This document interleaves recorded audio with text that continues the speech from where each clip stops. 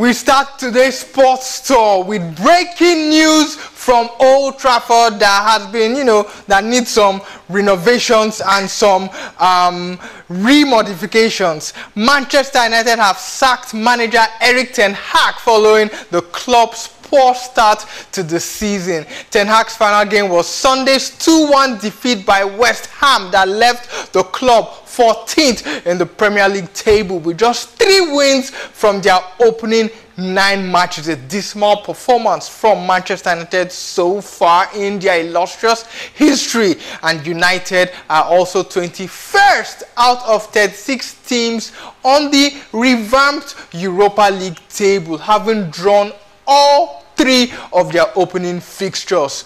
Dutch striker and Manchester United legend Ruud van Nistelrooy, who joined the club as Ten Hag's assistant last summer, has been named as the interim manager, and the Dutchman was informed of the decision by the club's board on Monday, fewer than 24 hours after the club's defeat by West Ham at the London Stadium on Sunday afternoon. The club triggered a 1-year contract extension in Ten Hag's deal following May's FA Cup final victory over City rivals Manchester City. But just 3 months later, he has been dismissed after overseeing Manchester United's second worst start to a Premier League campaign. To discuss this breaking news with me is Felix the Great Egbomuche, sports presenter, Lasgidi Radio. He's also a sports producer, a content creator, and a Manchester United fan. Felix the Great, welcome to Sports Tour. Man United have sacked Erik ten Hag as the coach. Okay. I guess which station is that? Felix the Great. Yeah. Yeah. Welcome to the program, Josh. Yeah. Breaking news this morning. I'm not sure we were many that thought he was going to survive beyond what many fans had hoped would have happened a while back. But yes, Erik ten Hag sacked as Manchester United manager is not something that would have shocked many people. The only shock is it is happening this early in the morning. Maybe a bit later in the day, that would have been different for some people. But I don't think Manchester United fans all over the world would feel any sort of sadness. I think there's a party going on. There's a celebration. Yeah, there is celebration. I am in a couple of platforms, a couple of groups where Manchester United fans, some of them even on my show this morning, they were calling, have they announced the sack of Erik ten Hag? They don't sack this man in pidgin parlance, as we say in Nigeria here. And I'm sure there will be jubilation. For rival fans, maybe except Liverpool, I have seen some Chelsea fans, some Arsenal fans, they've been crying. They said they should have waited for Chelsea and Arsenal to play against Manchester United before they do the honors of sacking Erik ten Hag. But let's see if a new manager bounce would help United scale through against those teams.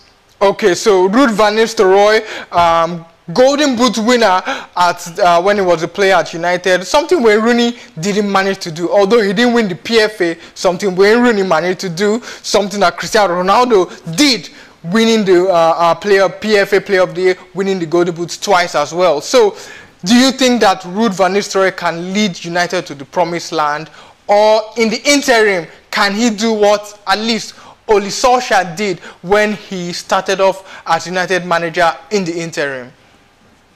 I feel it is more of the latter than the former. Okay. I don't think Ruud van Nistelrooy is seen as a long-term replacement for Erik ten Hag by Manchester United. Even the statement that United released, they said van Nistelrooy will stay on the interim while the club continue to search for a permanent manager. So that is probably communication that would have been sent to him. Would have been told that it's just for the meantime, just help us steady the ship, just help us handle training sessions, because there has to be somebody that needs to be there. Yes, there has to be somebody that needs to be there as the coach of the team. But yes, I think Ruud van Nistelrooy for now, they will steady the ship. He's somebody that has handled the club side previously. He's done PSV in the Netherlands. I think they finished second. So he has experience managing a top flight team. So it's not like it is a new position for him. But let's see how it goes. But if he goes there and he does first game, second game, 10 games in and the results are good, they might begin to consider him. And I don't think that should be something that United should do. But it is not beyond Manchester United. They can get lost in the results and decide to make Ruud van Nistelrooy the permanent manager of the team. But if you don't think Ruud van Nistelrooy is good enough to become a full-time manager during the summer when you were looking for a new coach, I don't think if he does well in 5, 6, 7, 8, maybe 10 games, maybe even 12 games. I don't think they should consider him for a permanent position, because they did not consider him good enough in the summer. He was available all summer. They were looking for a manager. Instead, they brought him to assist Erik ten Hag. Okay. So I would not want them to go on the spur of the moment because he plays maybe 1 or 2 games and the team plays well, and then you appoint him as permanent manager, and then we get that Ole Gunnar Solskjaer sort of situation. Although some people will argue that if you give the Ole Gunnar Solskjaer example, there is a Mikel Arteta that came in as interim too, as Arsenal, before he got the job on the permanent, and see what he has done with it. But let's see how it goes. But I feel like majority of United fan base, 95, 96, 97, maybe 99% of the fan base would actually be happy that Erik ten Hag is gone and there is somebody else handling the boys. Okay, I know you're a very busy man. Seems like you guys are preparing for another show to talk about this particular incident. So quickly before I let you go, if you had the keys to the kingdom at Old Trafford that would soon be demolished for New Trafford, who will you bring in as the new United manager? Even if you can poach someone realistically from any club. Let's say a manager that you know is realistically going to come to Manchester United. We know Pep Guardiola wouldn't come to Man United. So a realistic poaching, or even anyone who is free that can come to Man United. So off the top of my head, there are 2 options. One is free and out of a job right now, but it does not seem to fancy the United job. That is Zinedine Zidane. Okay. That is somebody I have said. He has the clout, he has the experience, he has done it at the highest level. These players probably might suit the way he plays, because he would give them that freedom. And he has come in, and his first stint was as interim to Real Madrid, coming in like this and then taking over for 3 years straight. Yeah, so I think Zinedine Zidane, if we are talking about managers who are out there and available, I would have said Nagelsmann, but I don't think that is a realistic target. He just signed an extension with German national team, and they are looking to have him there till the World Cup. So that is out of the window.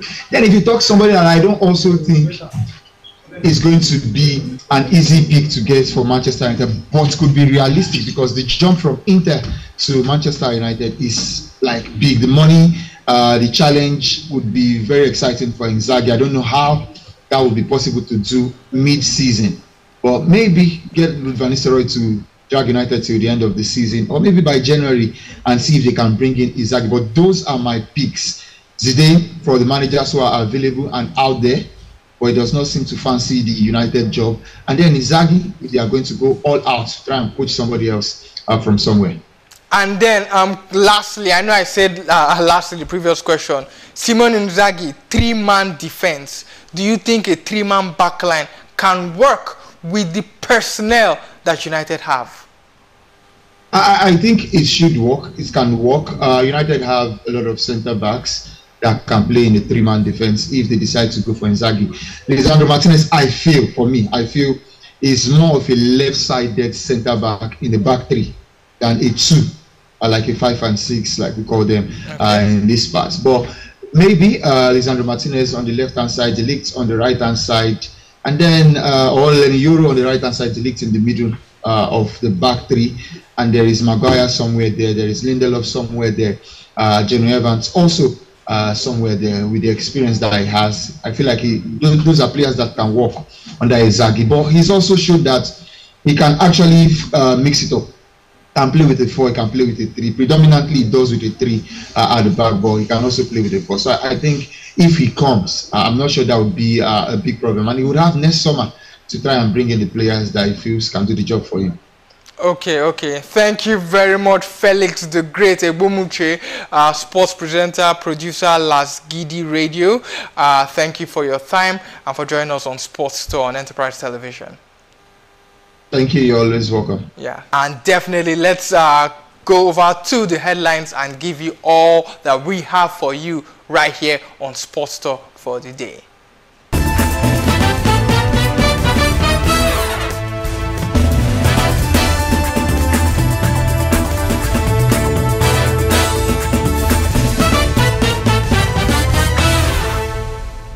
CAF awards 3 points, 3 goals to Nigeria, finds Libya over botched AFCON 2025 qualifier. Justice to Nigeria. And in an international friendly, Rasheedat Ajibade scores a brace to lead the Super Falcons to victory over Algeria's Green Eagles. The Flying Eagles of Nigeria top Niger Republic 3-1 to qualify for the 2025 AFCON Under-20 Nations Cup and will face Ghana in the WAFU B final. In the FIFA Under-17 Women's World Cup, the Flamingos eliminated after a shock 2-0 loss to USA in the quarterfinals. And in club football, Barcelona trashed Real Madrid 4-0 in El Clasico as Arsenal held by late Liverpool rally, while Juventus fight back to draw 4-4 against Inter Milan in the Derby d'Italiano at San Siro. Let's take a short break on Sports Store. When we return, we'll dive into our package for the day. Welcome back to Sports Store, and let's start off with the fact that the disciplinary body of the Confederation of African Football, CAF, has awarded Nigeria 3 points and 3 goals from the botched matchday 4 encounter of the 2025 AFCON qualifying series scheduled to be played by Libya and Nigeria in Benin on 15th October. In its ruling on Saturday, signed by the chairman Osmani Kane, the disciplinary body ruled that 1. The Libya Football Federation is found to have breached Article 31 of the African Cup of Nations regulations, as well as Articles 82 and 151 of the CAF disciplinary code. Number 2, the match number 87, Libya versus Nigeria of the CAF African Cup of Nations qualifiers 2025, scheduled to be played on 15 October in Benghazi, declared lost by forfeit by Libya by a score of 3-0. The third verdict that they made was that the Libyan Football Federation is ordered to pay a fine of $50,000 US. The fourth verdict was that the fine is to be paid within 60 days of notification of the present decision, which was on Saturday. And number 5, all other and further motions or prayers for relief are dismissed. The implication of this verdict by the Confederation of African Football is that Nigeria is now poised to qualify for the 2025 African Cup of Nations with 2 games to spare. And with this decision, the Eagles are now on 10 points from 4 games, 4 points better than second place Benin Republic, while Rwanda have 5 points from 4 games. Bottom place Libya, the Mediterranean Knights, have only 1 point and are thus out of the running for qualification of the African Cup of Nations to be held in Morocco, and victory or draw against the Cheetahs of Benin Republic in Abidjan on Thursday, 14th November, matchday 5 encounter will land the Super Eagles a ticket to the finals in Morocco for AFCON 2025. I am now being joined virtually by Pius Ahamba, sports presenter, producer, podcaster, content creator, and of course he's been my guest on some editions of Sports Store. Pius, welcome once again to Sports Store on Enterprise Television. Yeah, thank you so much, Joseph, for having me on this particular episode of Sports Store. And of course, yes, following you, and it's been a fantastic job you're doing right there. Yeah, good to be here again. Definitely, thank you very much for, of course, once again, I'm joining me on Sports Store, and of course, sweet justice to all of us Nigerians. Libya, they try to, play the normal tactics, the normal tricks that North African teams play when we participate in inter-club competitions. Enyimba suffered the same fate. Fanimba suffered the same fate. I witnessed it myself February in 2017. Rivers United have suffered the same fate. Remo Stars, MFMFC, everyone has suffered the same fate against North African sides. But this time around, the Libyans went a step further. They tried it with the most marketable team on the African continent. And the whole world of football stood in Aluta with the Super Eagles of Nigeria, in unison with Super Eagles of Nigeria. And we came, we saw, we conquered, and rightly so. CAF has stamped their feet on the ground, ruled a decision that, in fact, I don't think any North African team, both national side and club side, would want to try CAF's hand anymore after this decision. What's your take on this huge decision for African football? Well, I mean, like you mentioned, huge decision for African football and especially for the sports sector in Nigeria. Honestly, I expect it to be so because if you take a look at the evidences in front of us, in front of CAF, as it were, you would see that to probably have a better right in terms of a fair judgment. It would be quite surprising and shocking if that judgment had gone or otherwise. And of course, I mean, like I expected it to be so. I think the guys that now the habit of doing things in a smarter way, because I think this trait is actually something that's embedded in them. It is something that they, with due respect to that particular part of this continent, I think it's in them. So instead of learning from this and adjusting, I think they will just try to do things in a smarter way. And I just want a system going to this in car competitions going forward. Probably because for all of this. But again, it's one landmark in this intro.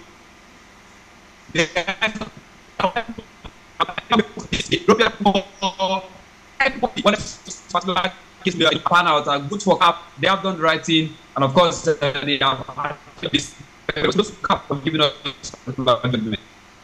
Okay. Thank you for that one, Pius. And quickly before we let you go on this issue, the Libyan Football Federation have said that they want to appeal. They probably might not even go to FIFA. They might go to the Court of Arbitration for Sports. How do you think that appeal case will pan out for the Libyans? Or they are probably just capping and maybe they are probably not going to do anything? Well, I mean, Josh, you and I really know that this case is a pure legal case. They will probably have to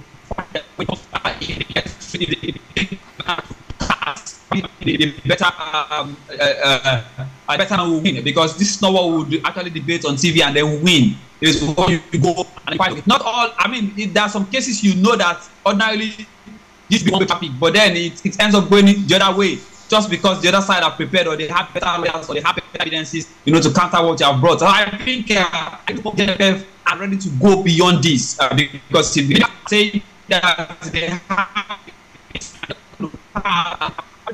and you don't want to underrate what these guys can do. You probably want to be, up and doing it all, because then I think we should also be better ourselves than them there.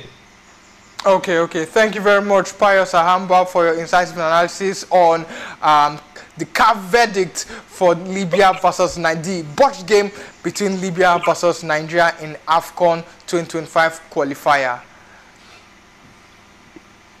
So moving over to other stories, let's tell that two exquisite first-half strikes by Captain Rasheedat Ajibade in Ikene Remo on Saturday earned 9-time African champions Nigeria victory over visiting Algeria in the first of two international friendly games between both countries. First, Ajibade galloped past an unsuspecting rearguard of the Green Ladies and heaved the ball over and above the advancing goalkeeper Amel Salah for Nigeria's first goal in the 24th minute, following a good pass by defender Oluwatosin Dimeyin. Then, just before the halftime whistle of the Atletico Madrid, the Atletico Madrid Femenina midfielder collected the ball from Folashade Ijam Lucy as she broke forward and unleashed a rocket from 25 yards that flew straight into the top corner, beating goalkeeper Salah's tame attempt at stopping it. And an entertaining game also saw Esther Onyenezide miss from close range in the 44th minute, and Folashade was once again thwarted by Salah in the 66th and 90th minute. Algeria's best chance came in the 75th minute, but forward Gladys Ikene saw her chip glide past the goal after escaping the attention of goalie Chiamaka Nadozie. And also talking about the Super Falcons, the second friendly game between Super Falcons and Nigeria's Green Ladies at Mobolaji Johnson Arena, Lagos, will now commence at 2 p.m. as against the earlier advertised 4 p.m. The Nigerian Football Federation explained that the Algerian delegation had opted to commence their return flight on Tuesday night. The two international friendlies were put together by the NFF to help the rebuilding process of the Super Falcons following a below-par performance at the Women's Olympic Football Tournament in France this summer, and the departure of American gaffer Randy Waldrum. Well, let's move over to what's happening in the WAFU B Under-20 Championship and tell you that cup holders Nigeria reached the final of the tournament in style on Sunday after a come-from-behind 3-1 thumping of Niger Republic's Junior Mena in Lomé, and in the process earning a ticket to next year's AFCON Under-20 Championships. The neighbors to the north went in front after only just 9 minutes of the second semi-final at the Stade Kieg, but just as the Flying Eagles did against Cote d'Ivoire on Thursday, the 7-time Under-20 African champions were unruffled, and instead they found a better shape and form and dominated afterwards, scoring 3 marvelous goals that took them to the finals, where they will face with West African arch-rivals Ghana on Wednesday in the WAFU B Under-20 final. Ghana defeated Cote d'Ivoire 2-1 in the other semi-finals to book a spot to face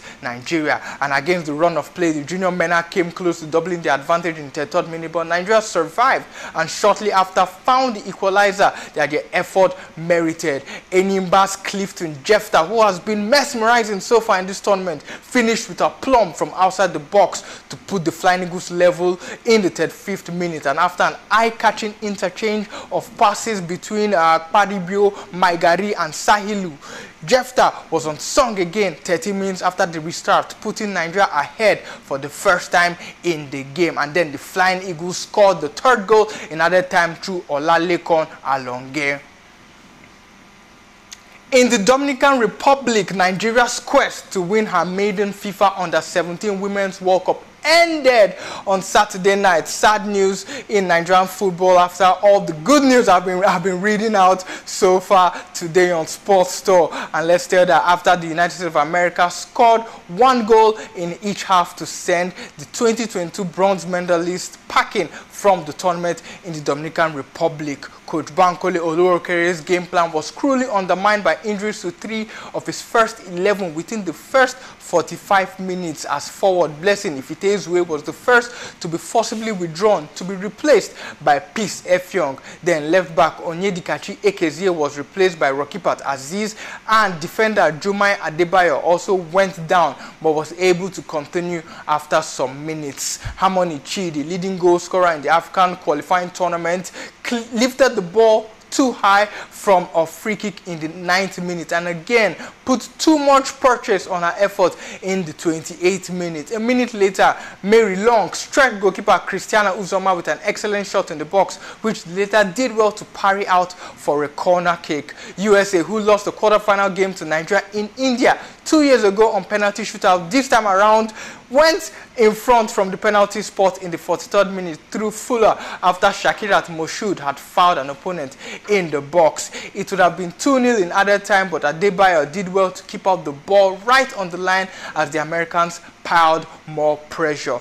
In the 64th minute in the second half, Captain Taiwo Afolabi snatched the ball from glittering defenders only to see her shot parried out for a corner, and Fuller almost doubled the USA's advantage in the 71st minute but saw her effort narrowly miss the target. 3 minutes later, the United States went 2-0 up when Afolabi was hacked in the midfield and the through ball was converted by Kim Ascanio, who put the ball through the legs of the advancing goalkeeper Uzoma to send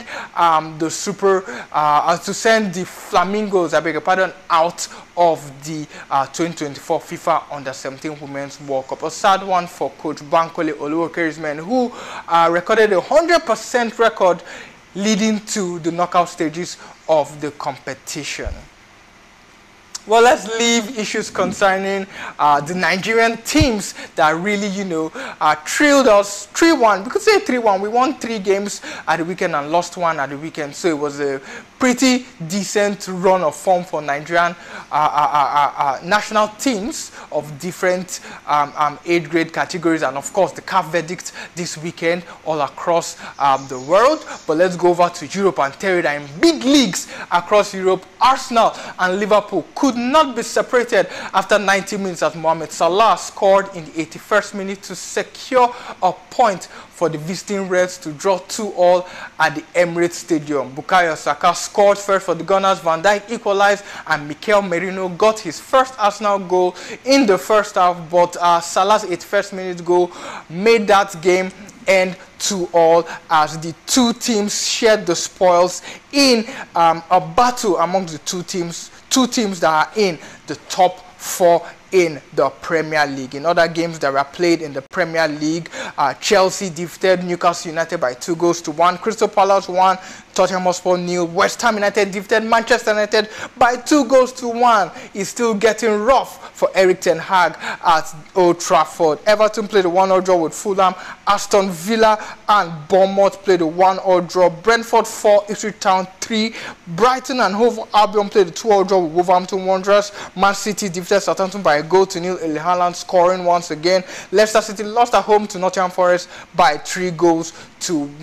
In the Italian Serie A, Kenan Yildiz needed 20 minutes to salvage his team's unbeaten Serie A run from meeting its end as Inter Milan were ahead 4-2, having scored twice from 2 first-half spot kicks, Piotr Zielinski scoring both times from the spot, and 2 more goals from Henrik Mkhitaryan and Desmond Dumfries to sandwich the goal scored by Dusan Vlahovic and Timothy Weah. And if not for Turkey's Yildiz, the game would have not ended 4-4 because Yildiz came up from the bench and in 20 minutes turned the game in his head in the Derby d'Italia in the Serie A. In other Serie A games, Fiorentina defeated AS Roma 5-1, and like I said, Inter Milan played a 4-4 draw against Juventus in the Derby d'Italia. Lazio defeated Genoa by 3-0. Monza played a 2-2 draw with Venezia. Parma 1, Empoli 1, Atalanta 6, Verona 1. Ademola Lookman scored a brace and assisted 2 more goals for Atalanta in that encounter. Napoli 1, Lecce 0, Torino 1,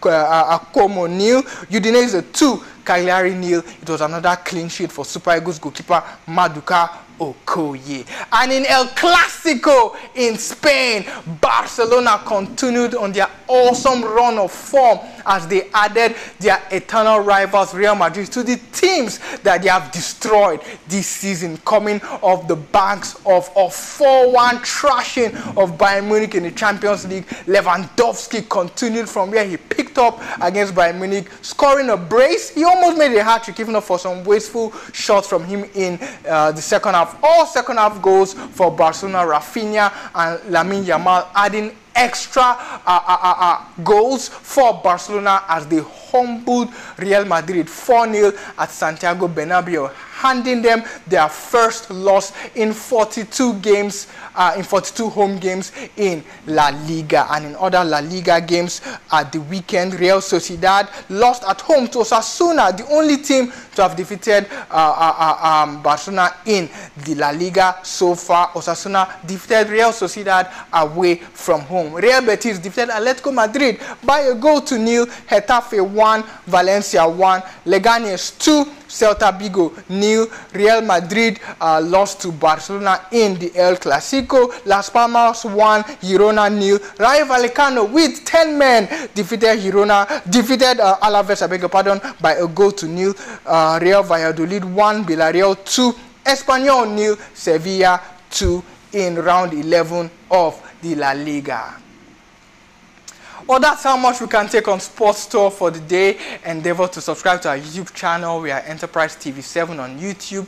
Click the notification bell to get alerts on our new YouTube videos. Follow us on all our social media platforms. We are Enterprise TV 7 on Facebook, Instagram, X, and TikTok. Like, share, and engage with our content. And also visit our website, www.enterprisetvnews.com, where we give you all the hot stories on the go, the live updates, the exclusives, and the news you can use. Moreover, if you want to partner with us on Enterprise Television and you want to place your product on our platform, and for all the sponsorship and advertising inquiries, kindly send a mail to enterprisetv7@gmail.com or send a DM to our aforementioned social media handles at Enterprise TV7.